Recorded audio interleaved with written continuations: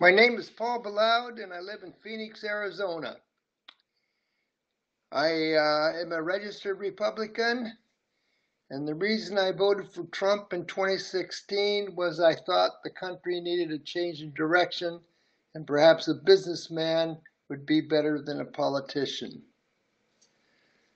In 2020, I'm definitely supporting Biden, but I'm looking very cautiously as to who he gets as his vice president. I have a electronic billboard sign I would hope that somebody would put up. The one in Arizona is on the corner of I-17 and Glendale Boulevard.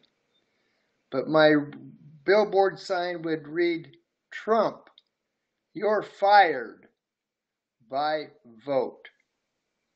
I think that would draw a lot of attention because those words, fired and by vote, really mean a lot to a lot of people.